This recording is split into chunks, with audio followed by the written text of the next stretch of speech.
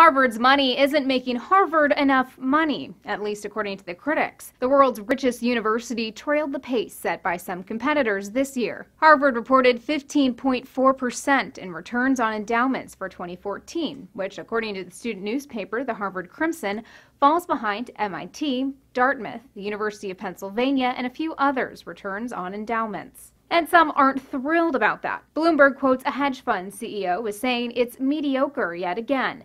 With the good people they have and the money to pay for the best, they should deliver better performance.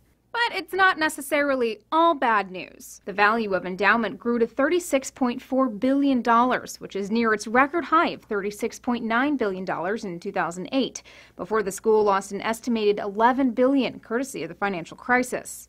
And posting anything positive is, well, a positive for Harvard, as the school searches for a replacement for Jane Mandillo, the president and chief executive officer of Harvard Management Company, who will step down at the end of the year. In a press release from Harvard, Mandillo said she was pleased by the return and mentioned that 15.4% return exceeded the company's benchmark. Yale University yielded the best return on endowment among the 4 Ivy League schools to release numbers so far, boasting a 20.2% return. For the record, colleges typically need to earn at least 9% on each year's investments to increase the endowment, because they spend about 5% and you have to keep up with inflation. So, it's not like any school on these lists is hurting.